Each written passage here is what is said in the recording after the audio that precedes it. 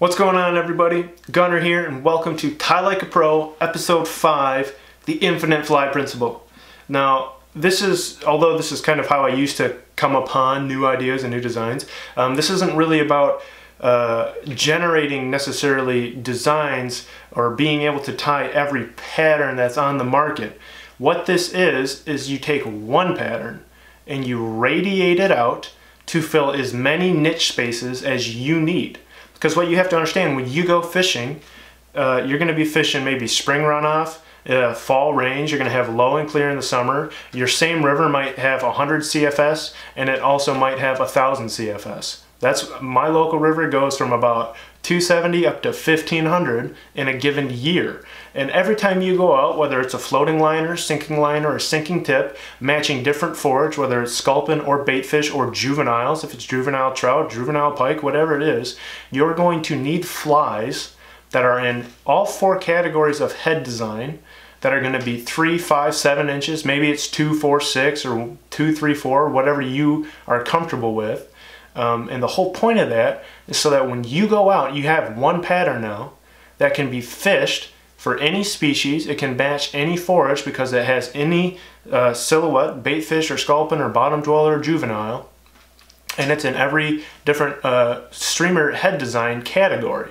So you not only have one pattern that's a jig fly, but at the same time it's an articulating fly, at the same time it's a swim bug, at the same time it's whatever's left, a jerk fly, right? So you can take one concept, one pattern, and we're going to break it down into an articulated bugger, and you can radiate that out especially if you take the proportions outlined in episode 2, if you take the relative rule of halves for your wing length and your tail length and your head length, if you understand how to proportion everything based off your hook shank length, so no matter what size hook you choose, whether it's a size 2 or a size 1/0 or a size 4, and however you pair them, whether it's a size 4 and a 2 or a 2 and a 1 or a 1 and a 1/0, you can tie the same fly identically proportionally in any size range, matching any forage based on the head design, and the head design is going to determine if it's a baitfish or a sculpin.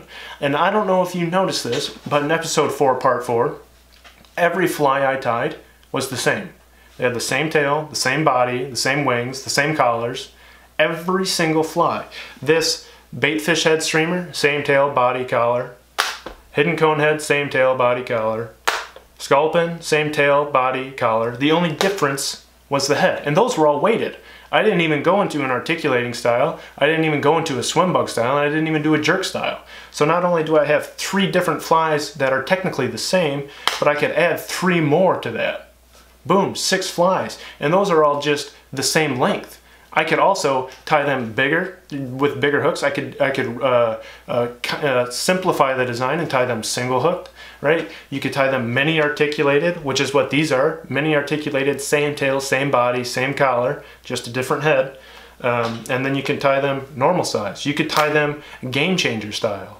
The infinite fly principle is you take one concept, boom, you radiate it out. So I want to break this down for you guys. I want to show you how to break down a fly to its simplest components. I'll have a list in the description. It's going to be off the top of my head, so it's not going to be comprehensive, but it's going to list all your tailing materials, all your body materials, all your collar materials, all your wing materials, all your head materials, so that you can understand how to pick and choose. But ultimately, especially in the trout realm, I want you to understand that you truly only need bugger materials.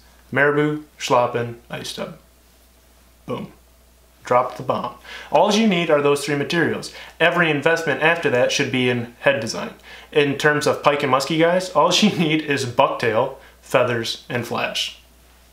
Boom. Like, everything I do as a designer is me trying to solve problems differently, but as a recreational tyer, if you're just trying to tie flies and go fishing and use your time most effectively, if you had those 6 materials, you could tie every fly ever designed from a conceptual basis. You could tie every fly ever designed, and especially when you get above articulated, you swap your tail and your body and your wing for bucktail, and you can fill a niche space in size range from 2.5 inches bugger to a 14-inch bucktail game changer.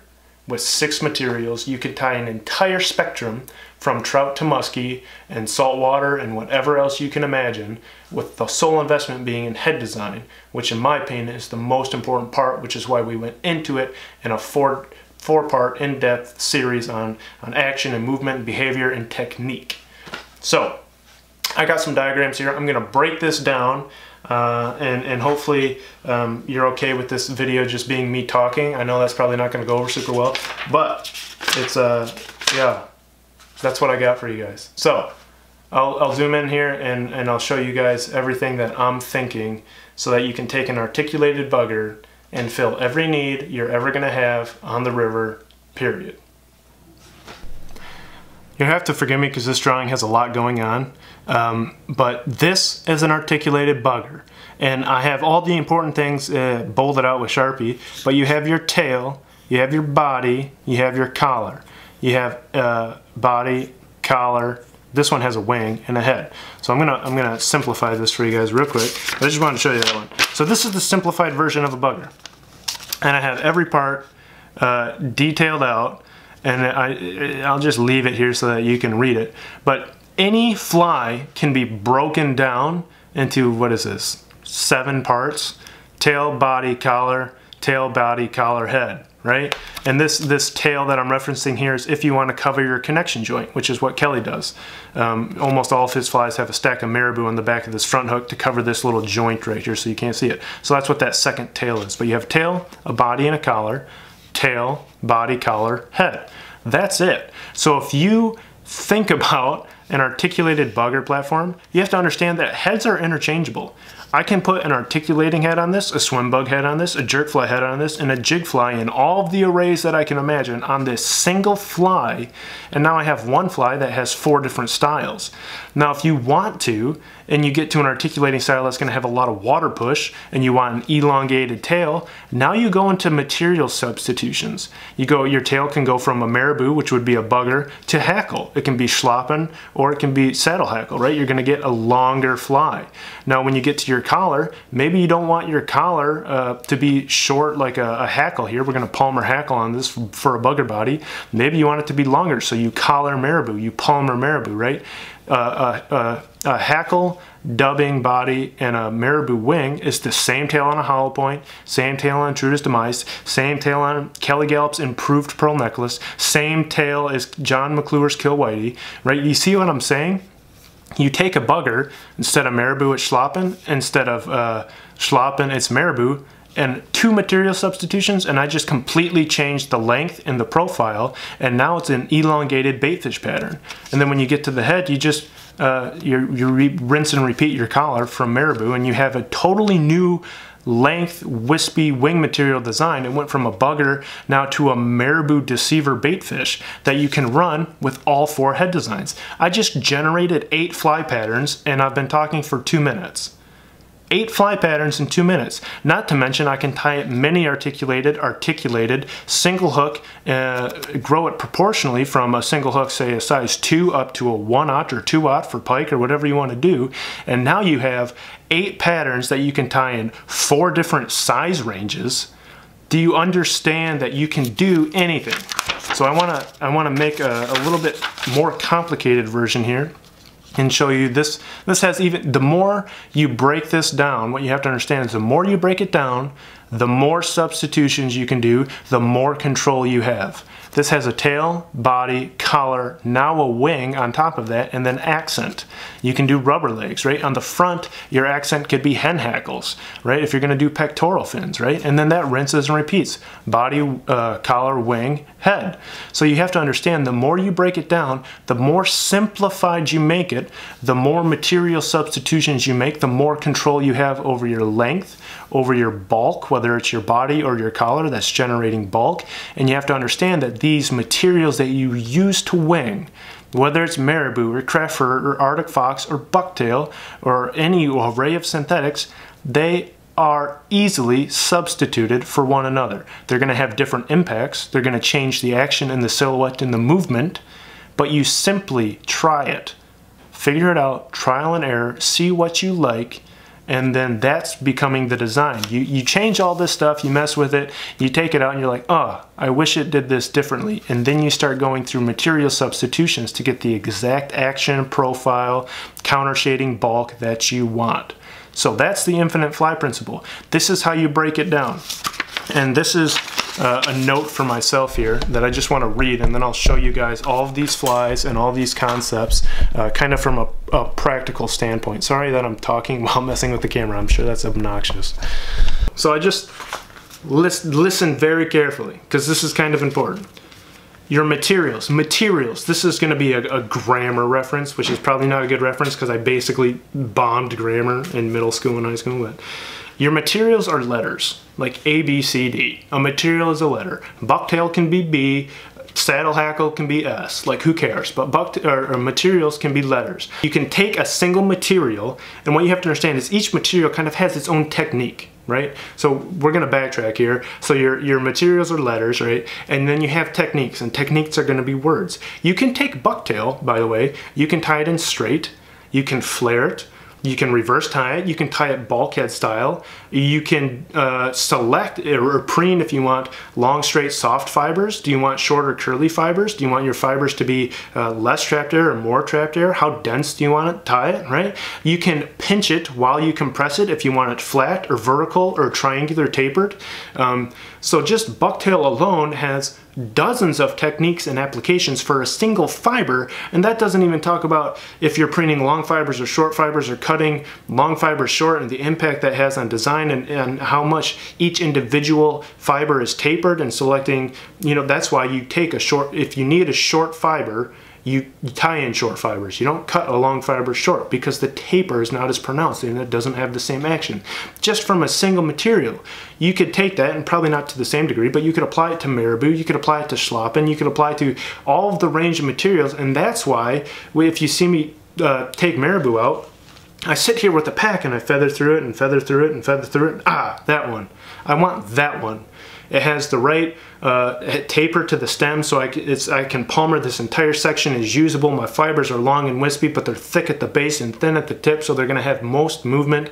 It has really dense webbing. It's nice and full, so I'm going to get a really good illusion of bulk, but it's not technically any more fibers. I'm going to have a ton of tips exposed, which are going to be my movement, right? So that's why you select material with a purpose. It has a purpose. You want a specific action and movement and profile, right? So those are your words, and then you combine words, which is basically how you build a sentence. It's how you build a fly. You not only take a letter, you form that letter into a words, and then you combine words to make a sentence. You take a material, you know how to use it, you have your technique, and then you combine materials to create a fly. Tail, body, collar, wing, head, whatever it is. That's how you break it down. Now most people, and I haven't ever understood this, but they're super excited about new recipes. Recipes are a dime a dozen. They are not that important. What's important is the concept. What's important is the design. What's important is the head. How does the head push water? Is it buoyant? Is it weighted, right? Does it cut? Does it deflect? Does it wobble? Is it elongated? Like, the head drives the action. Everything behind the head simply accentuates it. It's all designed to kind of work together with the head to create the best action, taper, profile, bulk. But it's all head driven. That's why we went over head design. And what you have to understand is it's just simple sentence structure. That's everything I went over, right? You have your tail, body, collar, wing. That's your sentence structure. We went over tailing materials, right? There's going to be a list and description. That's going to be your letters. Now what you have to understand is if you go through all of my videos, I try to showcase technique. Those are your words. If you understand your materials, if you understand your techniques, and you understand how to construct a sentence, how to build a fly from start to finish, using proportions, using hook shank lengths, using relative rules of half, and you understand all of your 4 different head styles, and there's plenty more head styles, and that was not comprehensive at all, you can generate an infinite amount of fly from a single bugger pattern that will fill every need you will ever have. Period. That's the infinite fly principle. Now, I'm going to zoom in on a whole bunch of patterns, hopefully solidify this idea, and then let you guys go. Because this has been 20 minutes of me talking. So, let's check this out. So, yesterday's video, I took a mini death grip. This right here is a mini death grip. It's Marabou composite brush and then a strung fuzzy fiber head over bead chain eyes. I took this same concept, tied it one size bigger.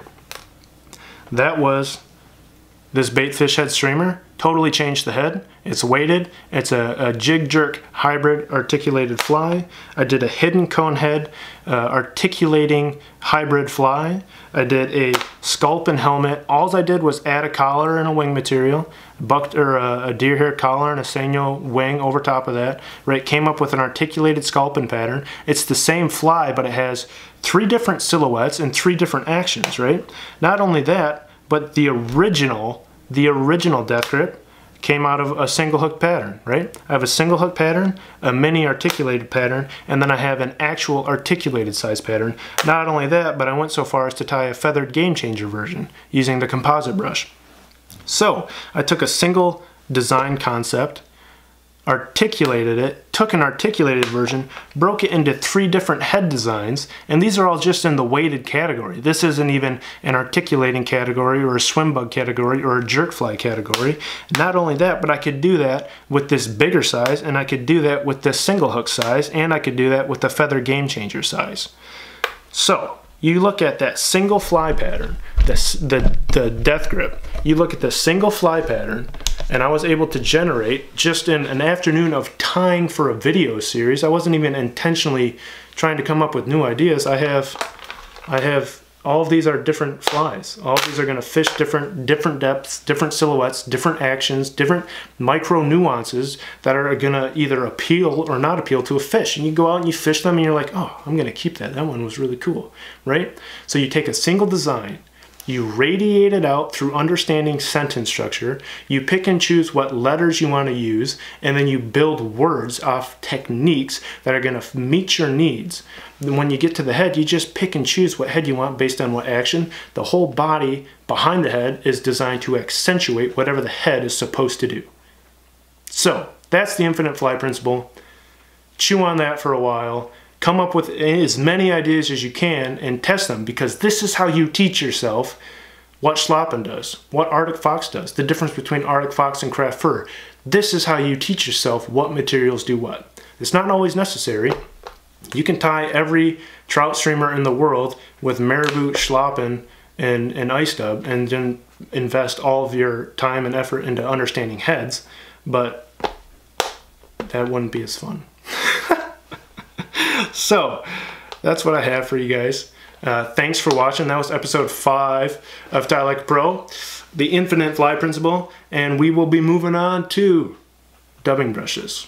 I'll do 2 videos. It'll be 2-part. We're going to go do a composite bugger brush, so I'll go over everything that's in the death grips, the mini death grips, and all the variations that we tied in episode 4, part 4.